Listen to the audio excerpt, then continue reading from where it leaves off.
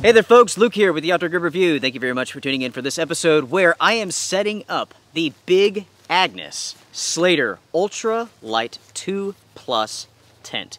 Now this tent was sent to me by Outdoor HQ. Make sure to check out their website. You will find a link in the description box down below. One cool thing about that site is that all of the gear that they sell, they actually test out and use. They have experience with it. That's why they're selling it, because those products have earned their approval.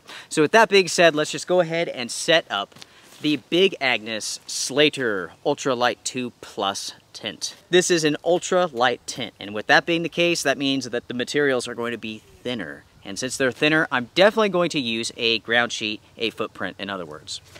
Let's go ahead and pull everything out here. Take the fly, put that to the side. You have the poles, you have the stakes, and then you have the body. Okay, so this is the front of the tent. Here's the door. That is the back. Make sure to situate this and point this in the direction that you want to, right? Now we're ready for the pole. You have a Y that goes to the front, then you have one single end, and that goes towards the back. I'm going to start here at the back, put the pole in the grommet, then move to the front. I'm going to raise the pole up in the air, put it through one grommet on one side, then go over to the other side, and put it through the grommet there. Now it's time to clip the body onto the pole. Very, very easy, very, very quick little process here. So as you can see here, these simply clip over the pole, just like so. Now with this clip here, it is a little bit different. You actually have a clip on the pole, and this just slides up. If I can do this with one hand, slides up and goes over it just like so. You have another one of those right here. So the body is now connected to the pole. Let's go ahead and stake this out, especially here at the back. This needs to be drawn out, drawn tight, so you have all of that living area nice and open. Starting here at the back, pulling it out. Loosely stake it out first so you can make adjustments later on. Go to the other side, moving to the front of the tent. Getting both sides done. Perfect. Now that that's been done, let's go ahead and make some minor adjustments. Pull everything tight, get it where it needs to be. Okay folks, so now as you can see here, everything is pulled nice and tight. Exactly the way it is supposed to be. Pull tight here in the back and on the sides. Now folks, it's time to move to the fly. There's only one way this goes since there's only one door. So as you can see here, the fly has been thrown over the top of the tent.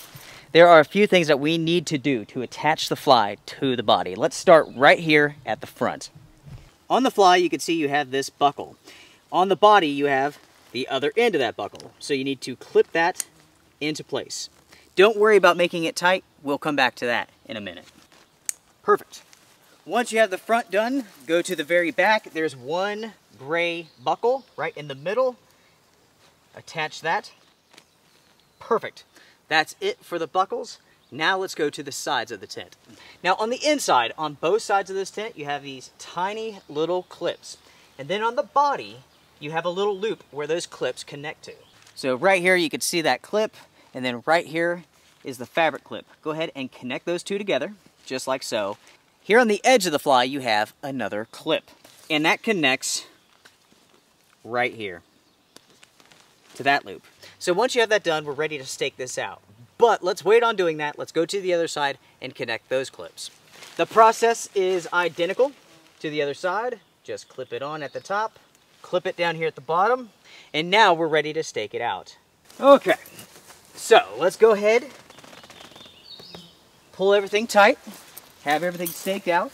I am pulling the fly here onto the same stake that I used for the body. And I'm also pulling it tight with the buckle. Staking out the side now. Okay, now it's time to stake out this side. That looks pretty good right there. All right, time to stake out the door. Both sides of it. Don't forget to pull it tight if you need to on both sides with the buckles. And right there you go. That looks great. That is how you set up the Slater Ultralight 2 Plus tint. Now, of course, if you're in a really windy area, you're expecting some foul weather, you have additional guy lines, so you can pull those out, stake them out.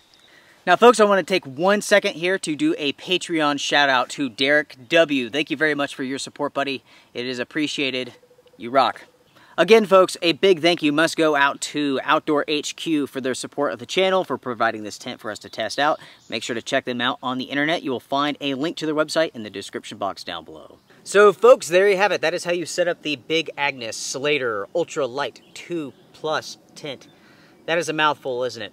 When you go searching for this tent, it is a little bit confusing. Be prepared for that, because there's the SL, the UL, multiple sizes, 2-person to 1-person, and so on. Then, of course, there's the Plus, this version here. So, yes, make sure that you're paying attention to what you're purchasing. If you guys have any questions on how to set this up, send me an email.